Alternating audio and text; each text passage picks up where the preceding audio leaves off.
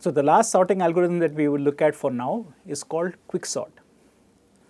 So Quicksort is interesting for us because it overcomes some of the shortcomings that we have observed with merge sort. So we saw two things which we did not like about merge sort. It was good that it took order n log n in the worst case, but it was bad because the merge function actually forces us to use extra space to store the merge list. So this creates an extra copy of all the space that we are using to store the original list.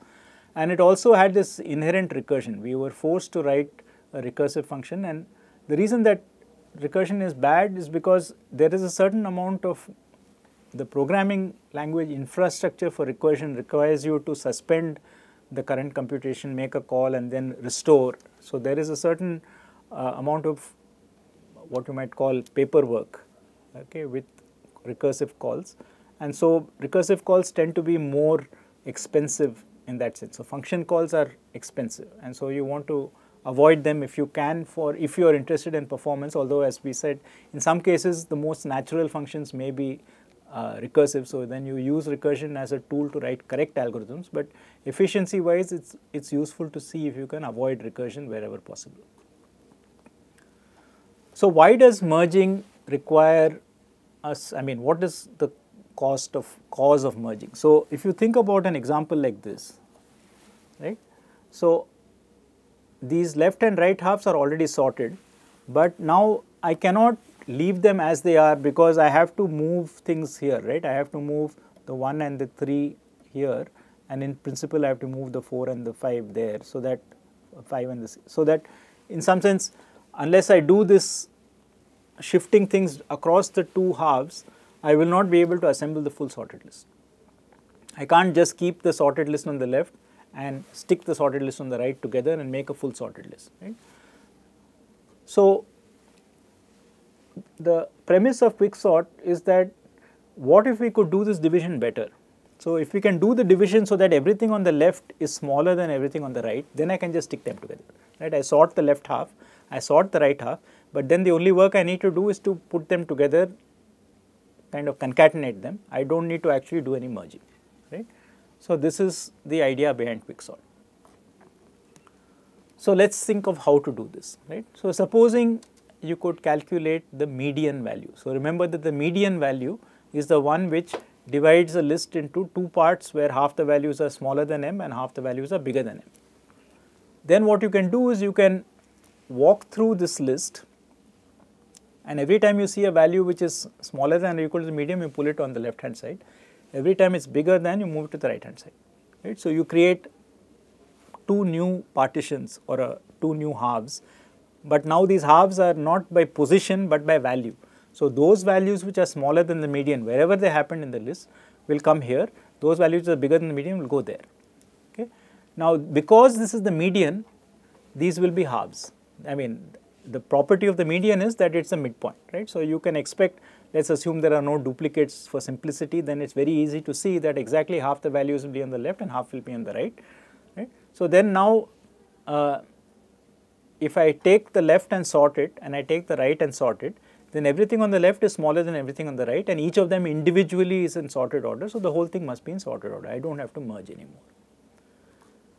So if I take a recurrence for this, because of the median property, the two parts are roughly half, so I have to sort two lists of size half, right? This n cost I incur to create those halves. So unlike in the case of merge sort, where I just have to find the midpoint and say you take everything before this and I take everything after that, right? I don't have to actually walk through the list at that point. I just have to give the thing and say you take this and I'll take that. Here one has to actually walk through the entire list and decide which goes left, which goes right. For each value we have to calculate whether it's smaller than the median or bigger than the median. So you take order n time to decompose the problem into two parts, but then you do no work to combine them except to just concatenate, right? But it's still this familiar recurrence. This is the same recurrence we had for merge sort, and we know that if we got this recurrence, then we have an n log n sorting algorithm, right? So this would be wonderful if we could do this, if we could find the median and then use the median to split the two lists. The problem is, how do we find the median, right? So when we started our discussion of sorting, we said that one of the advantages of sorting is that it helps us find the median. So what we can do is we can sort and pick the middle element as the median. But the problem here is that what we are trying to do is sort. So we cannot assume that we sort it, find the median and then sort again efficiently, because we already had to do a sort before this, so there is no point in doing it twice, right. So if we find a median through sorting, then it's not acceptable because we are using the median for sorting, right. So there is a kind of circularity in this argument. So we can't use the median independently of, unless we can find it independently of sorting, and that's hard to do. So instead, what Quicksort tries to do is to just pick some value in L. Okay? It doesn't necessarily mean it's the median, it just picks a value which is traditionally called a pivot element. And what you do is you do the same thing that we did for the median, except you do it with respect to the pivot. Everything that is smaller than the pivot you move to one side, everything that is bigger than the pivot you move to the other side, right. So this is this algorithm called Quicksort, right. So it's due to a famous computer scientist called Tony Hoare, Anthony Hoare, CAR, the A stands for Anthony. So it says choose a pivot element. So how do you choose a pivot element? We basically choose it based on its position. You don't know anything about the values in the list. So maybe you just pick the first element, for instance, as the pivot element. Then what you do is you partition the list into two parts, the upper part and the lower part. The lower part has everything which is smaller than the pivot, the upper part has everything which is bigger than the pivot. And now you move the pivot in between. So now you have everything smaller than the pivot, then you have the pivot, and then you have everything bigger than the pivot. So now if you sort these parts, everything is with respect to each other in the correct place, right. So then you have to take these two parts which are before and after the pivot and sort them again. So you Quicksort for that. So you again break them up with a pivot to a smaller half, bigger half and so on. But everything in that will stay on the left, everything here will stay on the right. That's important. So let's look at this kind of at a high level, right. So supposing this is my input list. So first I have to pick a pivot. So the usual practice, as I said, is to pick the first element as a pivot. So let's say 43 is our pivot. Now with respect to the pivot, I have to scan these elements from left to right, and decide which ones are smaller and which ones are bigger, and from that basically identify the lower and the upper partition. So here, for instance, the blue ones 32, 22 and 13 are the smaller ones, and the green ones 78, 63 and 57 and 91 are the bigger ones. So these are the lower and upper partition. So now I will kind of rearrange these things so that all the lower ones go to the left, the pivot comes to the middle and the higher ones go to the right. So this is the setup now. So now what I have to do is I have to recursively sort this part, recursively sort that part, and I am done. Why am I done? Because whatever comes out of this in general is going to obviously hopefully be 32, 13, 22 and 32 is going to always lie to the left of the pivot, and everything that comes out of this, which is hopefully going to be 57, 63, 78 and 91 will lie to the right of the pivot. So I no longer have to do anything with these two parts with respect to each other, right. I can separately solve the blue guys, I can separately solve the green guys and just let them be wherever they are and they have done their job. So that's the point of Quicksort, that you don't have to do a merge step afterwards. So you can in some sense disjointly work on the blue things and disjointly work on the green things and never have to ask them to talk to each other again. So this is the high level view, but in order to actually implement it, we have to, this step that we did going from here to here is not obvious, right. It's one thing to go through and flag each element as lower or upper, but how are you going to rearrange them at the same time into this lower followed by pivot followed by upper, right. So this is really the heart of Quicksort, this partitioning process. How do you partition the list into the correct sequence? So here is one partitioning strategy. It's not the only one, but it is one which is easy to remember, right. So we will scan from left to right. Remember, the leftmost thing is always the pivot. So what is left to be partitioned is everything beyond the pivot, from element position 1 onwards. So position 0 is the pivot, position 1 onwards are the things that need to be scanned. So I will kind of break it up into 4 parts. There is the pivot, then after the pivot will be all the elements which are known to be lower than the pivot.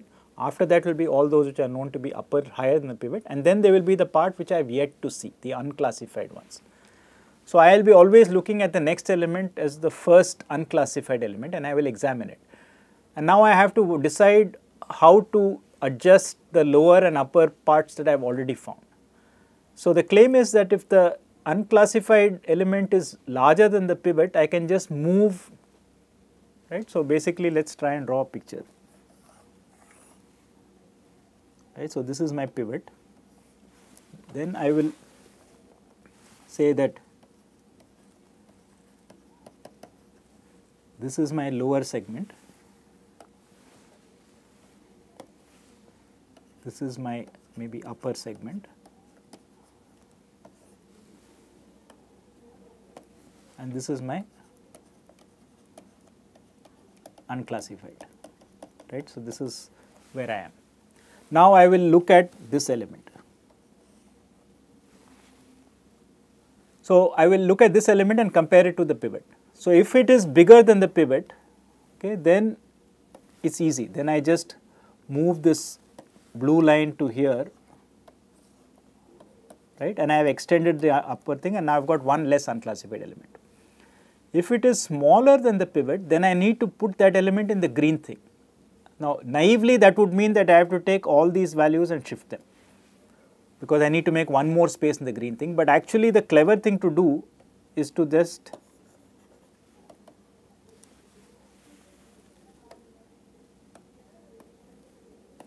if I have this and I want to move it into the upper thing, the clever thing to do is to just exchange this value and this value, right. So, if it is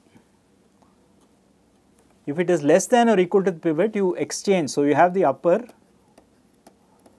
you have the lower, and you have this boundary, and you have this unclassified, right. So, I am saying you just take this value and you swap it with this value.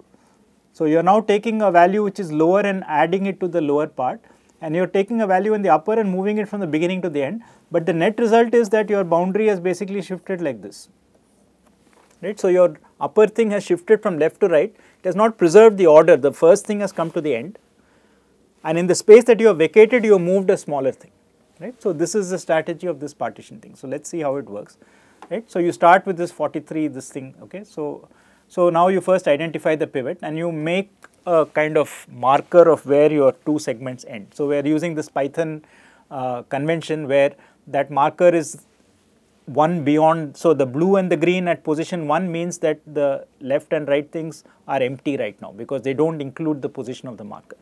Now, I look at 32, right. So, 32 is a lower element, and if I do that thing right now, it does not make much sense, but if you do that thing, you will end up shifting. So, now it says that the blue segment is actually from here to here, and the green segment is from here to here, right, and 22 is my next unclassified element. So, now for 22 again it shifts. Now, for 78, because 78 is an upper thing, the upper segment grows. For 63, the upper segment grows. For 57, the upper segment grows. For 91, the upper segment grows. Okay. Now, this is the case which illustrates what happens most clearly at this point. So, now 13 is smaller. So, I need to put 13 here, right. So, what I am claiming is I will move the 78 here and I will move the 13 here and I will move both of these pointers, right. That is what I am going to do. So, I am going to basically, okay. So, look at the previous picture, right. So, at the previous picture, the blue segment was ending below 78 and the green segment was ending below 13. Now, I will move 13 to the position of 78 and 78 to the position of 13 and move both those arrows to the right, right. So, this is now at the end of this pass, I now have pivot, lower and upper, and nothing is unclassified because I have moved to the end of the list. Now, I have to move the pivot in between, right.